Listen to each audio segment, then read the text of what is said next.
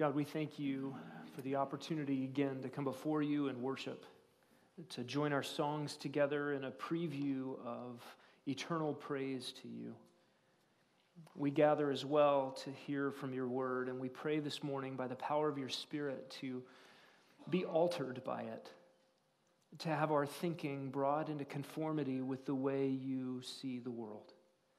We pray this morning that you would help us to see our world rightly and to see ourselves rightly and our place in it. And we ask this for your glory in Jesus' name. Amen. You may be seated. I would invite you to turn in your Bibles again this morning to Romans chapter 8. Last week, as we looked at Romans 8:18, we were discussing Christian suffering and the glory that is not even worthy to be compared. And you need to know something about your suffering, Christian. You're not alone in it. The world around you itself suffers. And that's what we're going to talk about this morning. Our text is Romans 8:19 to 25. We're going to be looking at the suffering of this world. Our world is governed by what physicists call the second law of thermodynamics. That is, in a closed system, things break down. Everything is in a set of operating principles whereby order gives way to chaos in progressive entropy. Organized things tend to revert to disorganization. You know that the life expectancy of a brand new automobile off the assembly line is 8 years. You just thought about how much you paid for the car. I used some stainless steel screws on a project in my backyard a number of years ago in the house that we currently live in, so these had to have been placed in the yard less than 10 years ago. And there is no stainless steel screw left, but in the dirt I found a rusted imprint of a stainless steel screw. Your body is breaking down. Stuff falls apart. Pipes burst in the middle of the front yard. Pipes that were buried to carry waste from your home to the city sewer system, they should have been in the ground and stayed intact for a long time yet to come, and they burst and flood your yard. Termites take the materials of your home in order to build their own homes. And while we might laud their opportunistic endeavors at recycling, I was still using that material. Dishwashers stop dishwashing. Refrigerators stop refrigerating. On Friday of this week, a 7.0 earthquake near the town that I grew up in broke roads and smashed dishes and reminded Alaska residents of the 9.2 that hit Anchorage in 1964 and still bears its marks on that city. Some of you lived through the 6.7 earthquake in Northridge in 1994. Our world is plagued by tsunamis, wildfires, floods, mudslides, volcanoes, tornadoes, hurricanes. These things destroy property, they upend lives. At times, our physical world is violent, convulsing unpredictably. And no matter if money brings escape from the tumultuous realities of living in this world, no geography is a protection. Arizona, we live in something of a natural disaster-free zone. We get dirt clouds from time to time.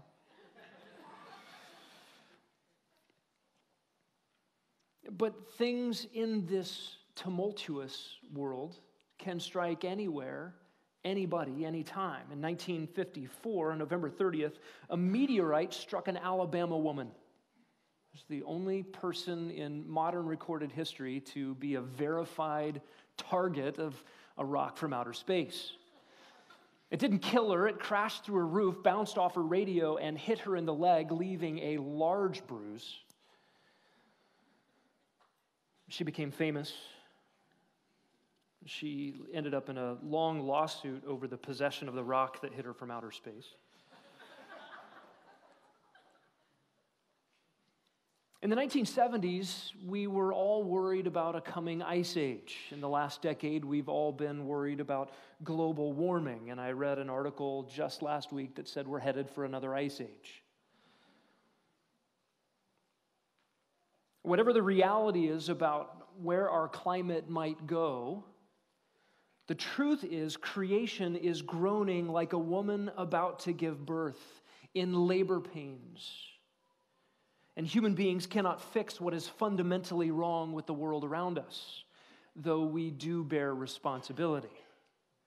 We don't bear responsibility for the state of our tumultuous universe or the second law of thermodynamics because of pollution.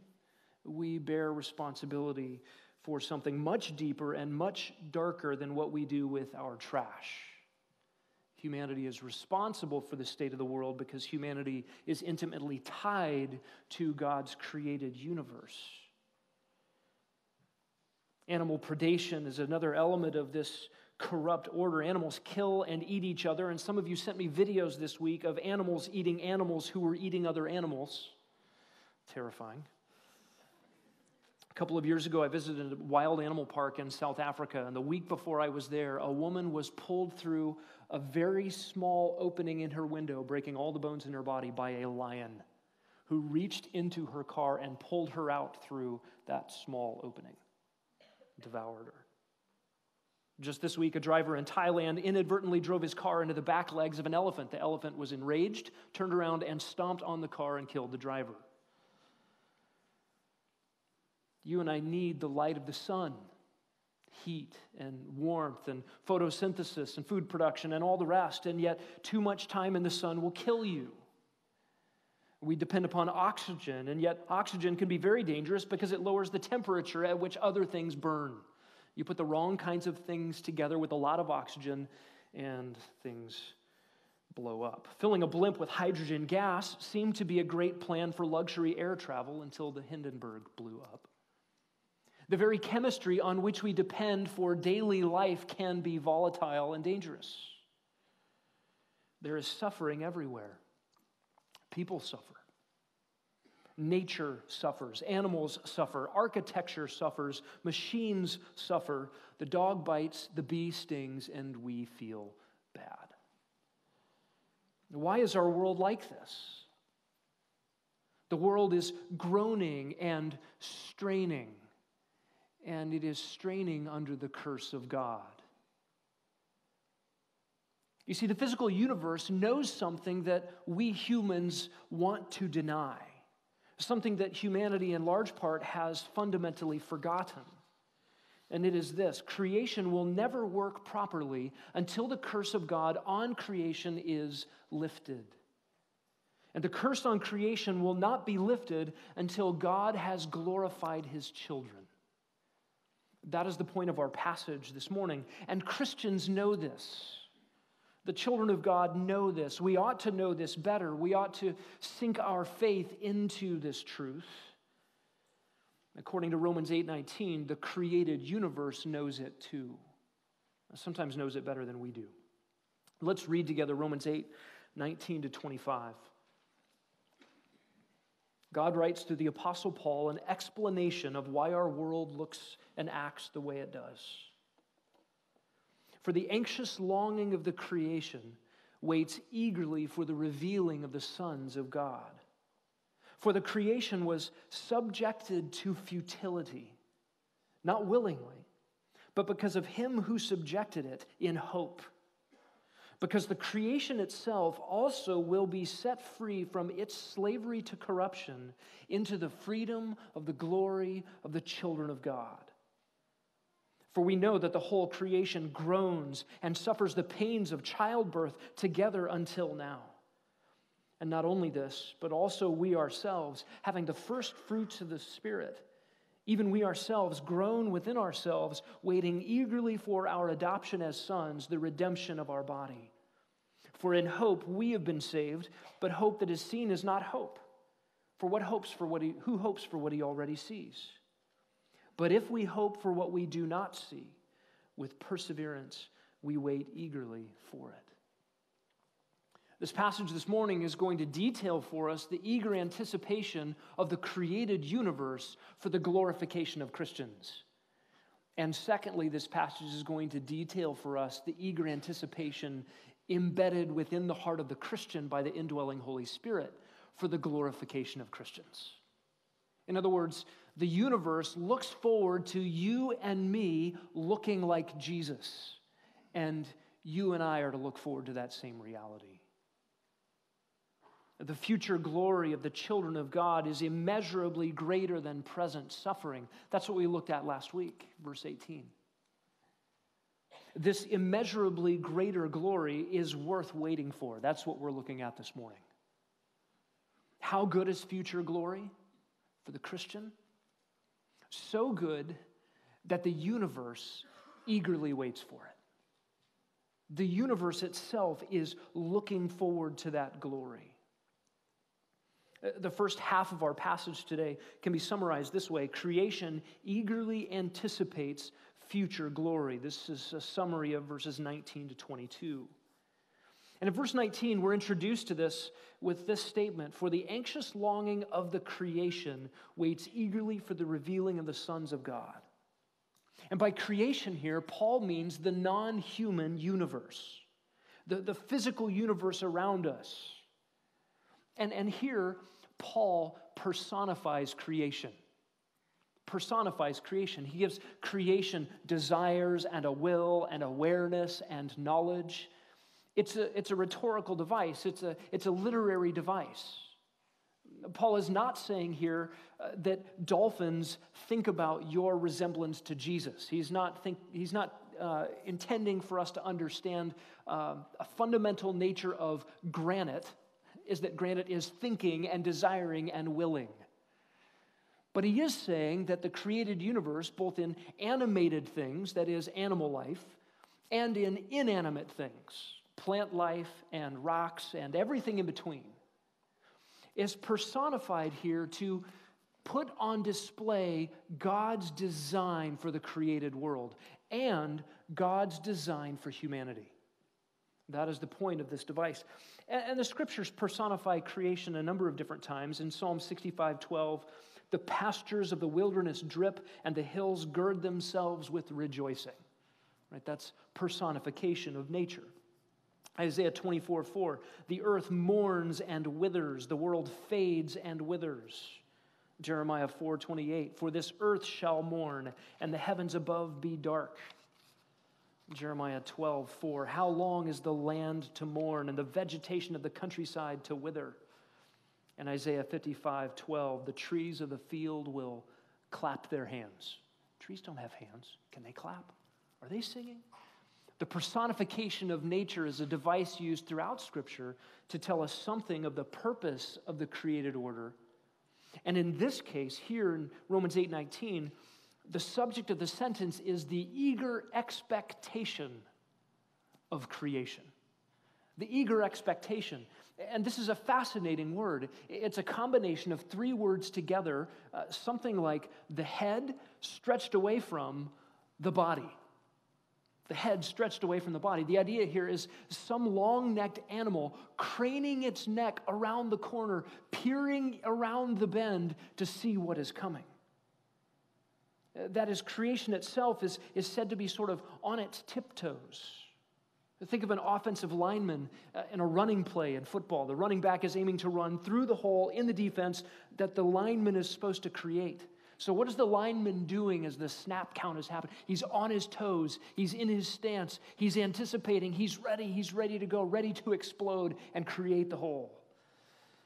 He is like a coiled spring. This is a confident, eager anticipation and expectation. And this is how Paul describes the universe. Waiting in eager expectation. When I was a kid, I remember trying to detect a freight train coming. You know, I'm not recommending this procedure.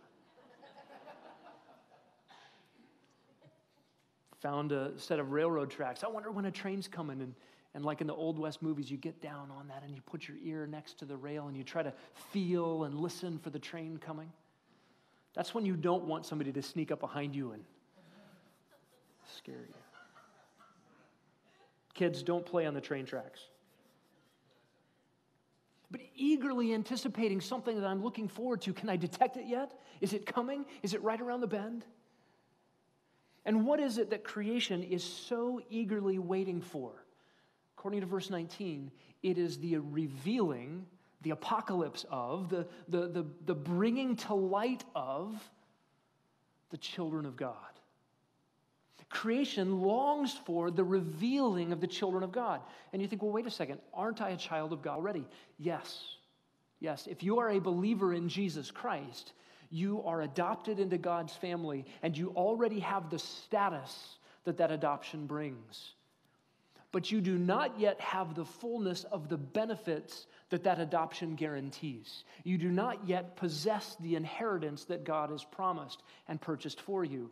And you do not yet manifest the glory that you yourself will have in glory with Him. And that revealing of the children of God, that manifesting of who the children of God actually are and what they are like, is yet to come. 1 John 3:2 says it this way, "Beloved, now we are children of God, but it has not yet appeared as what we will be. And we know that when He appears, we will be like Him, because we will see Him just as He is." We talked about that last week when we were in the very presence, the glorious refulgence of God Himself, that glory that's intrinsic to God, the sum total of His attributes, radiating out in beautiful excellencies. When we're in that presence, we actually become transformed to resemble that glory as far as it's possible for finite creatures to resemble the glory of God. It's what we were made for. It's what you've been redeemed for, Christian. And it is right now concealed and will one day be revealed. Paul says this in Colossians 3. You have died, Christian, and your life is hidden with Christ in God. And when Christ, who is our life, is revealed, then you also will be revealed with Him in glory. And you and I look forward to that.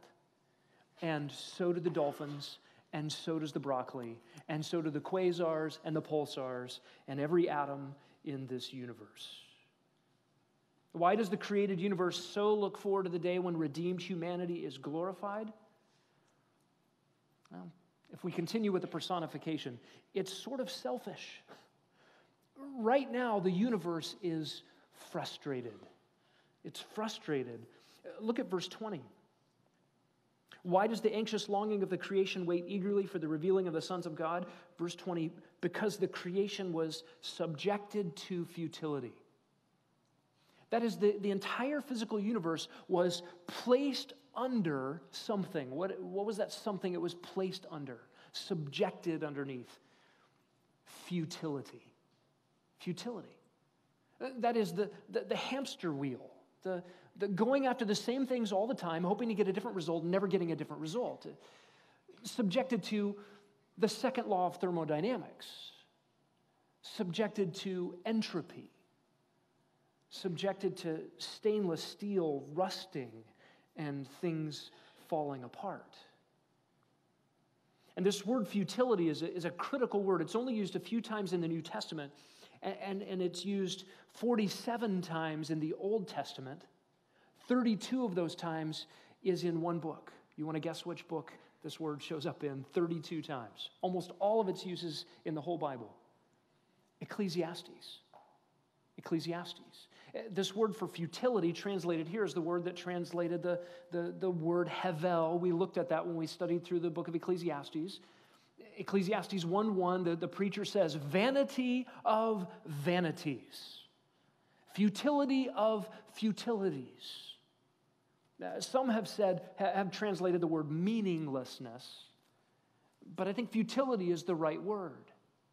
God has placed the created order and subjected it under futility. That is, it spins and spins and goes round and does all the things the created order does, and yet things don't satisfy.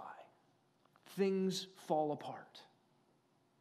Things can't bring you the kind of eternal satisfaction that they were designed to do.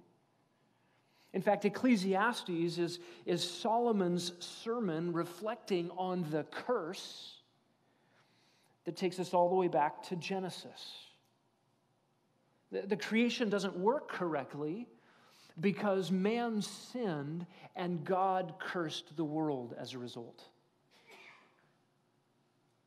And so the world doesn't work correctly because it cannot work correctly.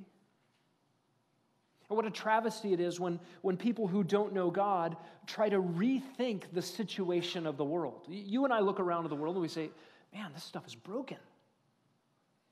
And the prevailing scientific theory of the moment says, oh, this is the best it's ever been.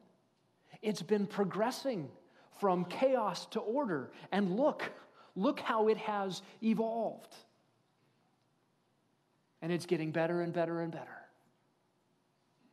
What a misinterpretation of the world around us. It's not based on empirical evidence. It's not based on any observable data. That theory is a projection backwards into things we can't test, can't see, can't observe, based on assumptions that are contrary to the very things we can observe. And the reality is this subjection to futility, this second law of thermodynamics and entropy that brings things from an orderly fashion to a disorderly one is prevalent. It is the way the universe operates. And it does so not just in the physical world, but also in the philosophical one. Think about the way that we live. If you don't know Christ, if you don't have a personal relationship to God, you're bound to this world in some significant ways. You're bound to the way the world operates. You're bound to the things the world goes after. You, from your own heart, love and hate the things according to the ways of this world. And you try to seek identity, purpose, satisfaction, fulfillment, fun, enjoyment, pleasure in what Solomon calls in Ecclesiastes the things under the sun. And the things under the sun have been programmed by God to not yield the satisfaction you're looking for. Can't give the pleasure you seek, can't provide the fun you want. And like the drug user who needs a bigger hit of the same thing to get the same level of enjoyment he had before from the first hit, you and I try to squeeze out of this world more enjoyment, and the world will not yield it because the world cannot yield it. God has subjected this universe to futility ever since the fall of man under his curse, so that we will not limit ourselves to finding enjoyment, satisfaction, and fulfillment under the sun, but that we'll look up and find out the reason for which we were actually made and seek our enjoyment, identity, purpose, fulfillment, pleasure, fun in him. And one of the things the Christian discovers in a personal relationship to God, the creator and sustainer of all things, is that you don't get the toys in the toy shop, you get the toy maker as your dad. And you get the source of all delight as the one who loves you and rescues you from this present broken, falling apart order. And the tragedy of us as Christians, when we get squeezed into the thinking of the world around us, and we forget to have our thoughts shaped by God's thoughts, is we forget what the universe knows. And we once again look under the sun for things that could bring us happiness, joy, pleasure, delight, fun, fulfillment, identity. The Christian has been redeemed for much bigger things than this. And the world around us knows it. Notice what Paul says about the created order. It was subjected to futility, verse 20, not willingly. In other words, grizzly bears did not of their own accord come up with the idea of eating people. Rust did not just invent itself. This was not willingly by the created order, but because of him who subjected it. Most of your English translations capitalize him for a good reason. It's God who subjected the created order to this futility. This goes back to Ecclesiastes. Ecclesiastes 7:13 says this, "Consider the work of God, who is able to straighten what God has bent." The universe is bent, and God gets the credit. And this takes us back to Genesis chapter 3. I want you to turn your Bibles to Genesis 3.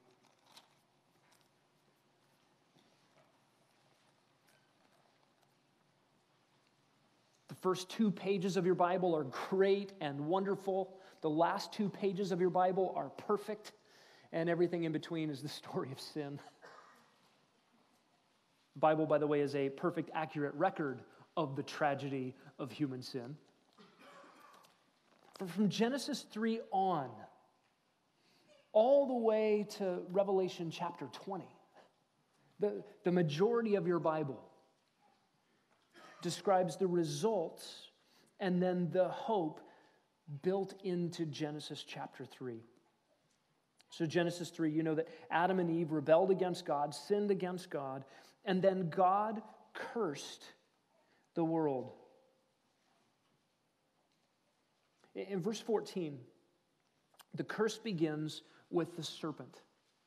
Satan, who took on a physical form in the form of a snake, God speaks to Satan. He says, "Because you have done this," that is, enticed Adam and Eve to rebel against their Maker, "cursed are you more than all cattle and more than every beast of the field. On your belly you will go, dust you will eat all the days of your life." The first element of the curse affects the created order, so that snakes, originally created good, because Satan took on the form of a snake in order to entice Adam and Eve, are now cursed. You see that the created order from the very beginning is affected by sin's entrance into the world and affected by God's curse on creation. He says in verse 15, "I will put enmity between you, Satan, and the woman, between your seed and her seed. He shall bruise you on the head, and you shall bruise him on the heel." Listen, this curse in Genesis 3:15 has embedded in it hope. Hope. God makes a promise to Satan that the woman's going to have seed, descendants, and then he changes it to singular. The singular descendant of the woman will crush your head, Satan. And you'll crush his heel, but he'll crush your head. See, from the very beginning, the curse of God comes with it hope. And the other elements of the curse, likewise, have consequences of sin and hope from God. To the woman he said, "I will greatly multiply your pain in childbirth. In pain you will bring forth children." Curse, because now childbearing, which Adam and Eve were equipped and prepared and commanded to do before the fall, now will come with suffering. But it will come. Do you hear the hope in that? On the day you eat of the fruit, you shall surely die. Wait, death for sin? Yes. Adam and Eve died spiritually. They began a decay process of physical death immediately upon sinning, and they eventually died physically. And yet there's life. Adam even calls his wife's name Eve, the mother of all the living. Could have called her a lot of things. He called her the mother of the living. And God promised that she would have descendants, life out of death. And notice this hope. Your desire will be for your husband, and he will rule over you. In other words, you're still going to like him and want to be near him. Only 2 human beings on the earth, and after the curse, they could have gone their separate ways. Procreation over. And yet there's hope. And then in verse 17, to Adam, to the man, he said, "Because you've listened to the voice of your wife, and you've eaten from the tree about which I commanded you, saying, 'You shall not eat from it,' cursed is the ground because of you. In toil you will eat of it all the days of your life. By the sweat of your face you will eke out bread from the ground." It's a curse. And hope. You're going to get food. There are going to be thorns. There are going to be thistles. In fact, the very ground that you are to toil, by the way, Adam's name comes from the word for dirt. And the dirt was to serve Adam in companionship under the rulership of God. And now the dirt is rebelling against the man called dirt. and yet he will still eat. You will eat, verse 18, the plants of the field. By the sweat of your face you'll eat bread until you return to the dirt. For from the dirt you were taken, and to the dirt you'll return. Your name is dirt, you came from dirt, you'll eat out of the dirt, but you'll live. There's hope. And Paul's commentary here in Romans 8 on the condition of our present universe is an expansion of the bent universe described in Ecclesiastes 7:13, the vanity of vanities, or the futility described in the entirety of the book of Ecclesiastes, all taking us back to the curse in Genesis 3. You see, the condition of the universe is inexorably tied to the condition of humanity. The universe's condition is tied to our condition, and the universe's destiny is tied to our destiny. And this goes all the way back to the beginning. Listen to Genesis 1:26. When God in Trinitarian fellowship is discussing the creation of man, he says this, "Let us make man in our image, according to our likeness, and let them rule over the fish of the sea, the birds of the sky, over the cattle, and over all the earth, over every creeping thing that creeps on the earth. God created man in his own image. In the image of God he created him. Male and female he created them. God blessed them and said to them, be fruitful and multiply, fill the earth and subdue it." The Hebrew word is kabosh. They were to put the kabosh on the created order. "And to rule over the fish of the sea and over the birds of the sky and over every living thing that moves on the earth." Do you understand that before the fall, man was created as God's sub-regent, as kings of the earth? That man and woman, created in God's image, were to multiply, fill the earth, and subdue it, and rule over everything as a selfless, loving, sacrificial stewardship of lordship under God over the created order. Man was to be Lord of the universe, Lord over the earth, Lord over the created things. He was to have mastery over the created order. And it was to be good. It was to be a faithful, selfless stewardship. It was, in fact, to reflect God's character. This is why man is made in the imprint and the image of God, to be a reflector of God over God's created order. This is what man was made for, and this is what the earth was created for. The environmentalists get it wrong when they tell us that the earth is really angry with us and can't wait to be rid of humans. Just the opposite. The creation is groaning under, yes, our foul stewardship, our selfish stewardship, but groaning fundamentally because the image of God in man that man was created to reflect and fill the earth with has been marred nearly beyond all recognition because of sin and the fall. And it is not until man once again resembles his maker in all of the love and selflessness, in all of the beauty and excellencies of the glory of God, that creation will one day again be what it was supposed to be. Until then, it's broken. When creation's Lord is corrupt, morally bankrupt, then the creation itself is set against man in rebellion against his talents, his energies, his enterprising endeavors. Listen, it doesn't take much for the earth to wipe a town off the map. We name our hurricanes, we personify these things: Katrina, Andrew, Michael, Carla, Wilma, Harvey, Irma, Maria, that remove whole swaths of human population off the earth, destroying property and lives. A fire sweeps through a whole town in California, or a tsunami wipes off village after village after village in coastal countries. Verse 20 concludes with a little phrase, in hope. In hope. The English translations take this phrase differently. Some tie it to verse 21. The creation was subjected to futility not willingly, but because of him who subjected it. Verse 21, in hope that the creation itself also will be set free. And some tie it to verse 20, that God subjected the creation in hope. In hope. And verse 21, the first word there, that should be taken as a because. I take it that way. That God subjected the created order in hope. That takes us all the way back to Genesis 3:15 to 18. From the very beginning, there was hope under the curse. God set it up this way. Because, verse 21, what is the hope that the creation looks forward to? When the curse is lifted, when the curse is over, the creation itself, verse 21, also will be set free from its slavery to corruption into freedom.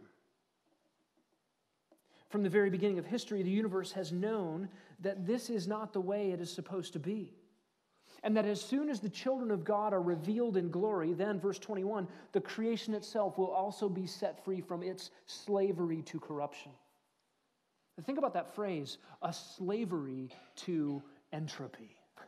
A slavery to falling apart, a slavery to disorder and chaos, a slavery to random disassembly.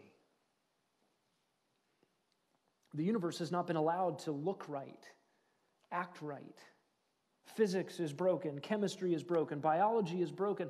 The operating principles that govern our universe now are under the very curse of God. We're enslaved to entropy. We're slaves of the second law. We're resigned to rust. And chemically, at the atomic level, at the subatomic level, everything is given to instability. I mean, why can't you just build something and it stay built? Why can't you fix something and it stay fixed? Parts wear out. And this slavery to corruption one day will give way to freedom. And notice what God calls this freedom. It is the freedom of the glory of the children of God.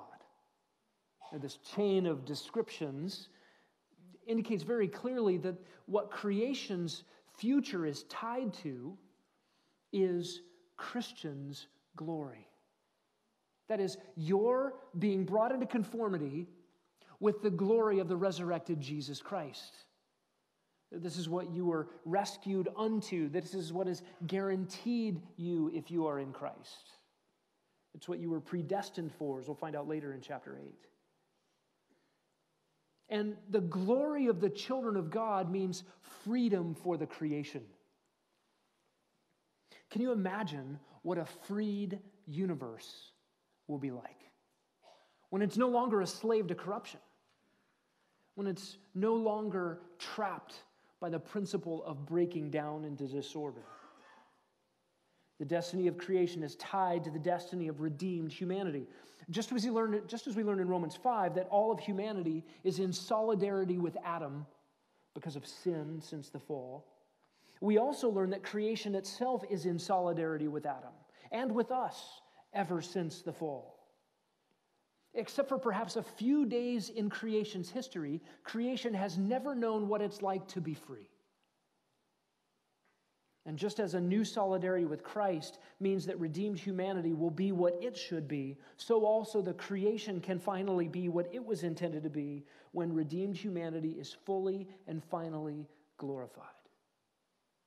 What will it look like for the universe when the image bearers of God actually live up to that image? And when they rule and govern and administrate and create and design and build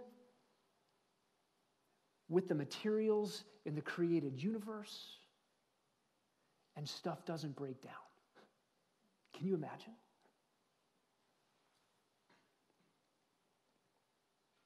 Look at verse 22. For we know that the whole creation groans and suffers the pains of childbirth together until now. Groans together. The whole creation groans together. That is, the universe is seen here, as one Bible translator put it, as a symphony of sighs. All of creation sighing together in symphony. And then the second description, suffering together in labor pains. The universe is depicted here as a woman in childbirth. What is a woman thinking about in childbirth? You don't have to fill in that gap. I imagine hopeful anticipation, and unimaginable discomfort. And I have to imagine that. But there's anticipation locked with discomfort. And I'm not intending to minimize labor by using discomfort. Pain, extreme pain, agony. But this is how God depicts the created order. Groaning and suffering as in labor pains. In other words, looking forward to something, looking forward to children, and in agony at the same time. The second half of our passage deals not with creation's eager anticipation, but with Christians eagerly anticipating future glory. And you'll see some of the same elements here. The same kind of groaning, creation groans and we groan, and hope. The creation subjected to futility in hope, and we have hope. Look what Paul says in verse 23. Not only this, but also we ourselves groan. We groan too. The same word. Christians feel the same internal strain that the universe is said to feel. You and I, as believers in Jesus Christ, being made citizens of heaven already, being adopted into God's family already, being declared righteous already by His grace through faith, we feel homeless, listless, pilgrims. It's like we're camping. This isn't home.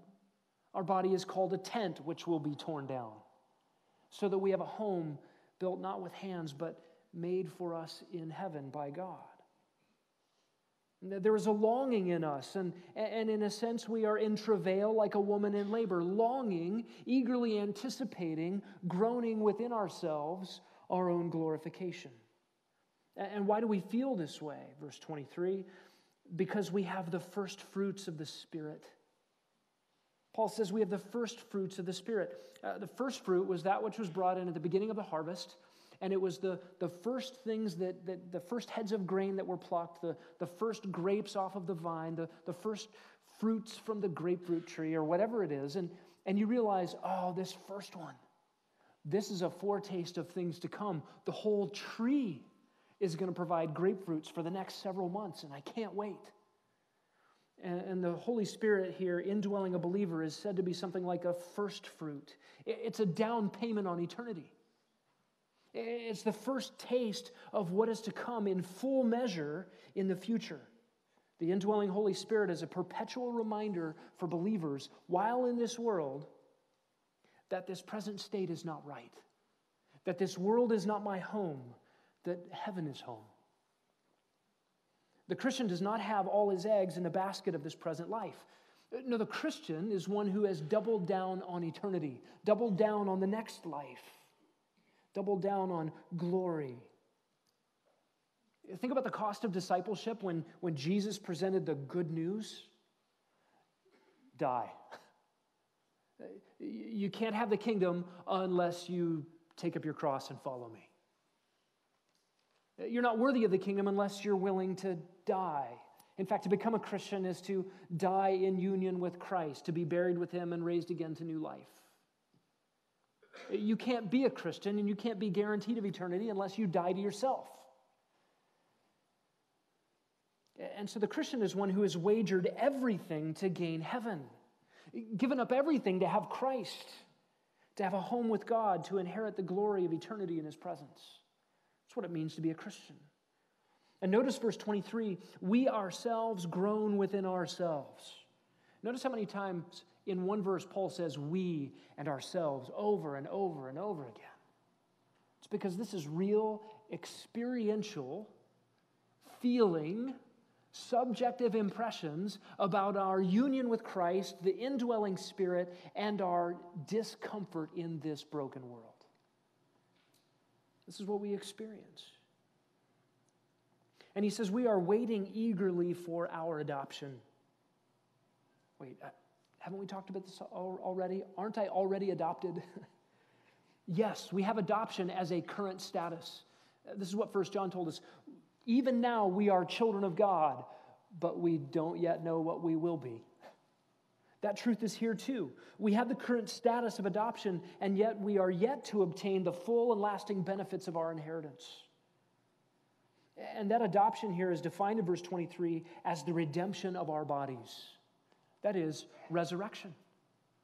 And maybe as homework this afternoon, you can read 1 Corinthians 15 and look at what that resurrection is like. We are buried mortal, earthy, weak, natural, and raised eternal, powerful, spiritual, supernatural, heavenly.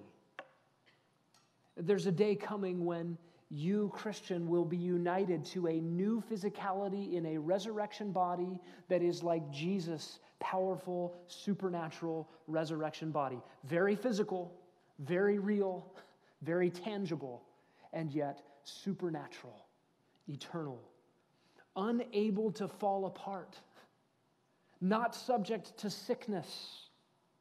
You will never again get a cold. You will never again feel weakness. Isaiah says we will run and not grow weary. What will that be like? It is what we have to look forward to. The redemption of our bodies. If even the curse on creation that has defined world history came with hope, how much more our salvation? And look at verses 24 and 25. Our salvation comes with hope. Not only the down payment of the Spirit indwelling us, not only the promise of the future, but real hope even now. Verse 24, for in hope we have been saved. Now we have to get out of our sort of American definition of hope and get into the New Testament's definition of hope. Right? We use hope all the wrong ways. We say, I really hope I get that remote control airplane for Christmas. That was not a hint. It's like wishful thinking. That's not how the Bible uses hope. The biblical word for hope is a assured confidence in a promised reality that is not yet possessed. Assured confidence in a promised reality that is not yet possessed. Notice how Paul describes it here. For in hope we have been saved, but hope that is seen is not hope. You see, it's not hope if I already have it, if I can already put my hands on it, if I can already look at it. That's not hope. Hope is a confidence in something that's very real, something very guaranteed, can't be taken away, secured in heaven for us, but we don't yet see it. And so it has a future aspect. He goes on and says, for who hopes for what he already sees? But if we hope, verse 25, for what we do not see, which is what the Christian life is, we were saved in the realm, in the sphere of hope. Hope is alongside and with and around everything that the Christian life is all about. Why? Because we haven't set our affections on the things under the sun. God has rescued us from that rat race and that hamster wheel, that futility, that curse. We have our sights set on things beyond the sun, and we haven't seen them yet. We have them by faith, by confidence in what God has said. This is not wishful thinking. This is not pie-in-the-sky escapism. This is confidence produced by God, what God calls faith in the heart of a believer. I could never muster up something like this, but everyone who is in Christ has been implanted by this hope, has been embedded with this faith, this confidence, by the work of the Holy Spirit in the heart. And the critical aspect of hope is that we do not yet see what we hope for. This brings us to a fundamental definition of a Christian, seen at the bottom of verse 25. With perseverance, we wait eagerly for it. With perseverance, we wait eagerly. Why is perseverance required? Because waiting must happen over time. This hope, this trust in God, we could call it this, faith multiplied by time. That is, it perseveres, it endures, it keeps going. You live your life here in a continual, constant, forward-looking confidence with eager anticipation, with your ear down by the railroad tracks. Is it coming yet? With your symphony of songs tuned into the symphony of the created order, craning its neck, looking around the bend, longing for your glorification, Christian. You join the universe in that song.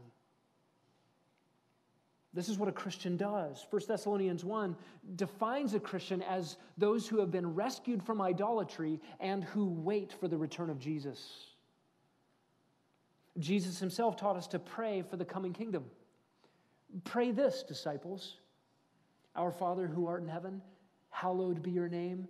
Your kingdom come. In other words, it's not here right now. But the Christian's heartbeat and longing and fundamental prayer is, God, let it come. I'm looking forward to it. We long for the new heavens and the new earth, the eternal state. Described in Isaiah 25, that great banquet where God spreads out a lavish table for people from every tongue and tribe and nation and people. And God's people, God's children will say, this is our God for whom we have waited. This is the heartbeat of the people of God. And according to Romans 8:18, we long for our adoption, that is our resurrection, that glorification which makes any comparison to present sufferings not worth making. Let me ask you this. When your hot water heater floods your newly installed wood floors, what does your heart do? Oh, your heart groans because now I got to call the repair people and get a new hot water heater. But I hope your heart also groans along with the wood floor and along with the rusty bottom of your hot water heater in longing for your glorification. Did you know that's what your hot water heater was singing as the water was spilling out all over your new wood floors? Saying, I can't wait for you to look like Jesus. Here's some water.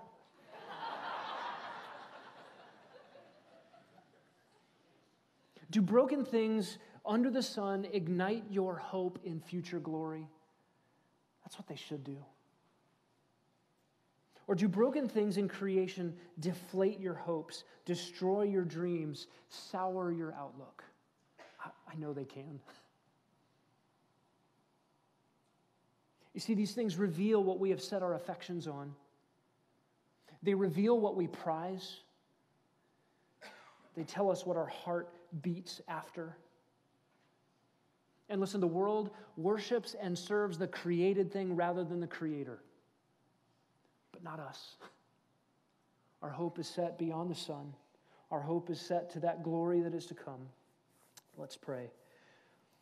Oh God, would you let our hearts imitate creation's posture, eagerly anticipating a new heavens and a new earth, eagerly anticipating the revealing of the children of God, longing for that freedom which is brought about when your image bearers actually do what we were supposed to do, to reflect your character in the universe, to steward over created things with your heart, with your values, primarily with your glory as our engine. God, you have given us hope, and that hope came at a very dark time, 2 millennia ago, when you took on flesh and came to a dark world. Light came into the darkness, and the darkness did not recognize it, did not comprehend it. And the darkness even enveloped and murdered you when you came. And yet you are the hope for that darkness, the light for that darkness. And it is about you that we sing, not merely as a baby in Bethlehem, but as a Savior on a cross, dying to finish the work for all who believe, to cancel sin and bring us to you. May these things be our hope. In Jesus' name.